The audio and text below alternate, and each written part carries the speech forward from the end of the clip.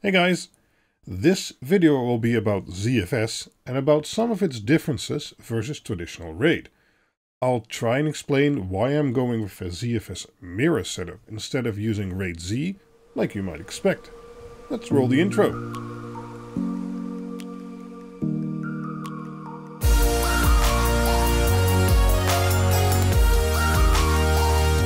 To start, let's go through some theory about ZFS and see some of its immediate differences between it and normal RAID that everyone is used to using. Traditional RAID 5 uses stripes to distribute all the data over the available disks with a minimum of 3 disks. In short, a stripe is when you take a file and slice it into 3 separate pieces, which you can then distribute over the 3 disks. In a 3-disk setup, each disk will have 2 data parts and 1 parity part. You can effectively lose a single disk worth of space because of this. But this stays true no matter how large the RAID 5 set becomes. So even from a 10-disk RAID 5, you only lose the amount of space equivalent to a single disk. But back to the 3-disk example, if disaster strikes and a disk blows up, you're still okay, since you can rebuild or basically recalculate your data if you have 2 parts left, be that 2 data parts or 1 data part plus 1 parity part, which are available on the 2 remaining disks. Nice. RAID 6 is mostly the same, except now you have double the parity information, and thus have a minimum of 4 disks. With this 4-disk configuration, you have only half the space available, but you can also lose up to 2 disks before you have a problem. Again, if you scale this up to say 12 disks for instance, you effectively still have the space of 10 disks. So it's less efficient than RAID 5, but still pretty efficient. The reason RAID 6 was created is because individual disks have started to grow much bigger. The biggest disks you can buy in 2019 are now 16 terabytes in size. Because of this, a problem surfaced with the RAID 5 method. The main reason for that is that any individual disk has a stating how reliable it will be. Basically, statistically, a disk should encounter an error after reading a certain amount of data. This is called the non-recoverable read errors rate. Where disks have become much bigger over the last few years, this rate hasn't scaled with it at the same pace. So where 8 times 1 terabyte in RAID 5 was fine, 8 times 10 terabytes in RAID 5 encountered a statistical problem.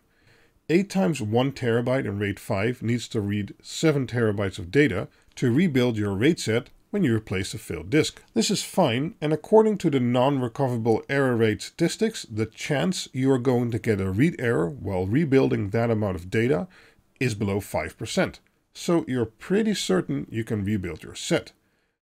But with 8 times 10 terabyte, that amount of data to read for a complete rebuild has become 70 terabytes instead of 7. That means statistically you are now much more likely to encounter a read error during your rebuild, which could result in you losing all your data. Especially in the enterprise sector, this was deemed an unacceptable risk, and thus RAID 6 was introduced, which reduced the risk below the 5% mark again, and thus makes sure you are safe in most, if not all, situations. Okay, phew. Lots of theory there, but bear with me a little bit longer. There is a clue to all of this. Another way to solve the redundancy problems is by using a bunch of mirrors and striping those together. A mirror is basically what the name implies. You write your data to 2 disks instead of 1 and provide redundancy that way. So with a mirror, you have 2 disks which contain the exact same data. You can then stripe multiple of these mirrors, and that is what they often call a RAID 10. So that's multiple RAID 1s, mirrors, over which you run a RAID 0 or a stripe. This has the advantage that you aren't bothered by the unrecoverable RAID read error rate too much, like with RAID 6. RAID 10 can also protect you in the event of multiple disk failures, like RAID 6, as long as those disks aren't part of the same mirror. If they are, your data is still gone. Mirrors also have some other advantages over RAID, which I'll get to later, but one of those is that they require a lot less computational power because there's no form of hashing or calculations involved. Okay, enough about that. how does this relate to ZFS? No worries, we're getting to that now. In ZFS, we don't have RAID 5 or RAID 6, but we have RAID Z1 and RAID Z2. Those are similar in regards to protection of your data to generic RAID, but that's basically where the comparison ends. So with RAID Z1, you can lose one disk like with RAID 5, and with RAID Z2, you can lose two disks like with RAID 6. And then there's even RAID Z3 if you want to go totally bananas. But let's finally talk performance. Shit needs to go fast, and that's basically the most important factor for all of us here, so let's finally get to that. In ZFS, we don't really talk about a RAID set, but each RAID or mirror is called a VDEV. And a VDEV is then a member of a pool. In that pool, you can have a single RAID Z1, RAID Z2, or mirror VDEV, or multiple of them. So for instance, if you have a pool with 2 mirror VDEVs, you basically have the same functionality as RAID 10. In reality, it's not really striping, but using distributed writes inside of a pool, which has the advantage that not all disks, or rather VDEVs inside of that pool, need to be the same exact size. But okay. Performance-wise, RAID Z and RAID 5 or 6 are very different though, and this is often overlooked in my opinion. The reason for that is because RAID uses a fixed stripe size, where RAID Z uses a variable stripe size. This has a huge impact on random reads and writes. I'm not going to go into the exact details as to why this is, but let's just say that in certain scenarios, using RAID 5 or 6 can scale better with random IOPS than RAID Z1 or 2 can. Basically, when writing to a single VDEV within a pool, you need to assume that this VDEV will not exceed the random write IOPS of a single disk in that VDEV. Or, said differently, for each new block requested, all disks in the RAID Z VDEV need to perform the exact same action simultaneously, where with a traditional RAID 5, you can have a chance multiple of these actions can be performed in parallel. So, are you mainly doing sequential operations like writing 10 GB and then reading 10 GB sequentially, or do you do more random operations like running a few virtual machines or databases? Is there only a single process accessing that pool at that time, or are multiple programs or servers trying to use the same data while you are? For the sequential stuff, there won't be that big of a difference between traditional RAID and ZFS RAID Z, but for random I/O, there certainly will be.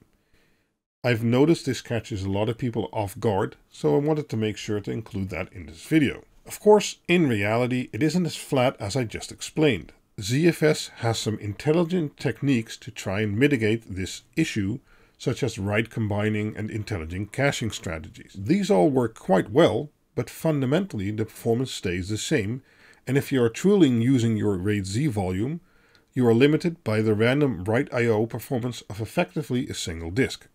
So then, how do you scale performance in ZFS?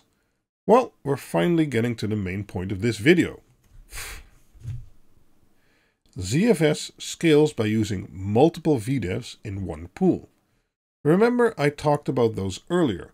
A VDEV is basically a RAID set within a pool. So for instance, if you have 24 disks available, instead of making one giant RAID Z2, you can make 4 RAID Z2s in a single pool.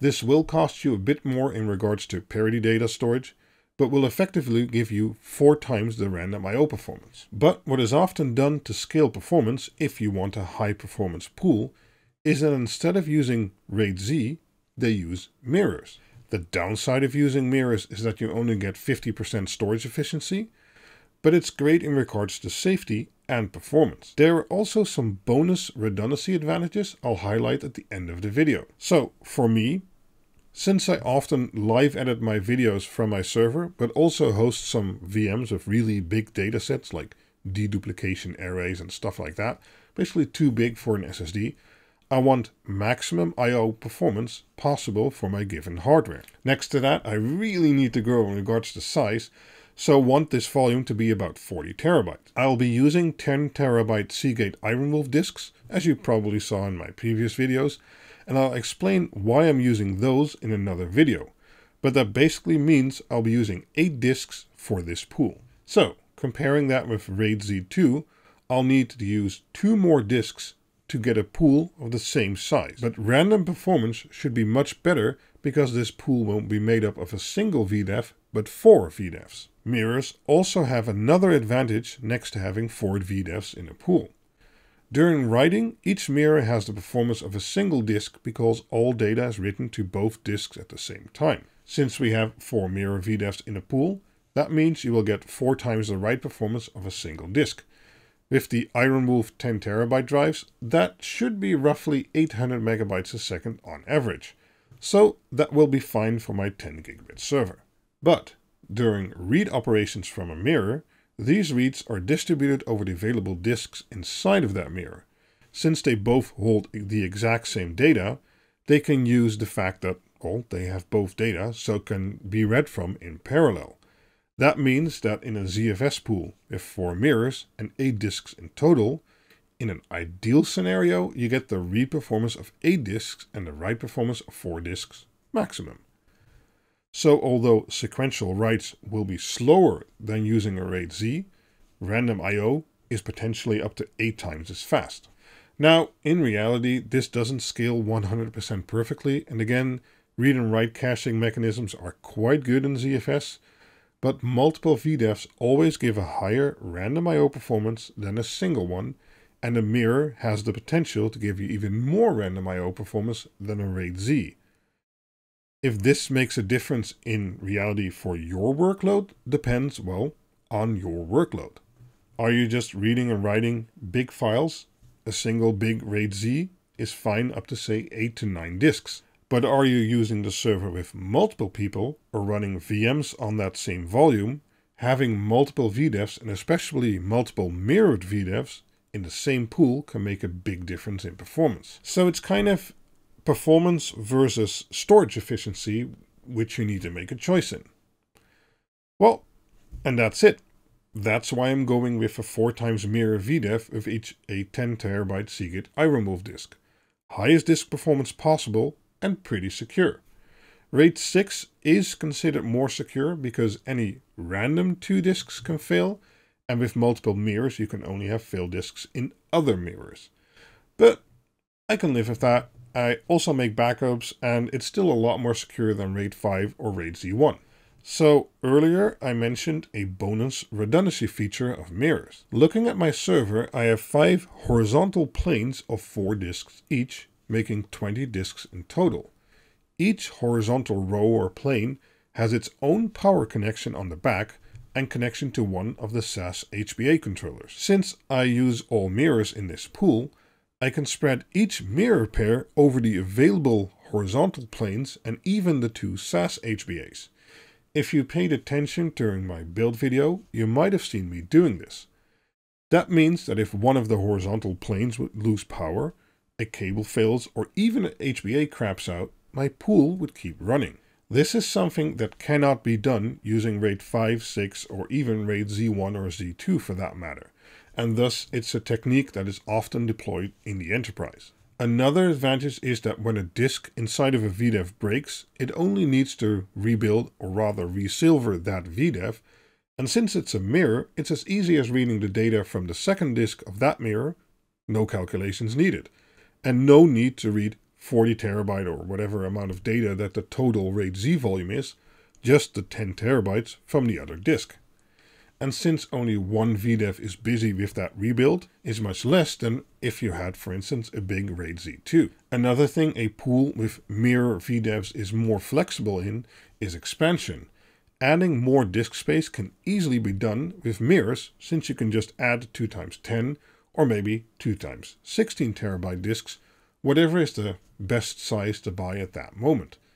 Currently, ZFS will not rebalance the data on the pool, but that is being worked on, but it will expand the data on the pool so you can use it. Mirrors also make it easy to do an in-place upgrade of the current disks with larger disks if your pool has become like 5 or 6 years old. I could swap out my 10 terabyte disks for, I don't know, 25 terabyte disks, whatever they have in 5 or 6 years. We'll see. So basically, mirrors everywhere for me. An OS SSD mirror and a VM SSD mirror spread out over the 2 hot swap bay enclosures I have in the front of my case, And then data disk pool mirrors, where I'll be dividing the controller's end horizontal planes, like I explained earlier. That way, it will be a lot more failure tolerant than when using RAIDz in regards to other hardware failures than the disk itself. It's not always the disk that fails. Okay, phew, we've made it.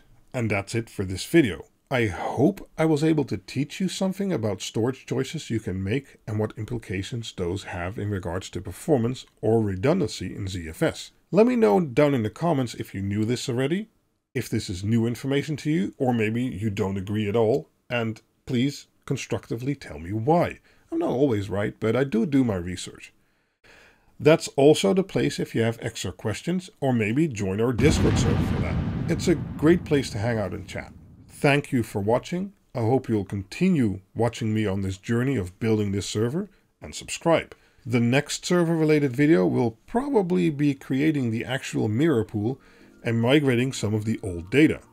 So with video and screen captions and stuff like that, so if you're interested in ZFS and Proxmox and things like that, follow along. I hope to see you in that video and catch you guys next time. Bye bye.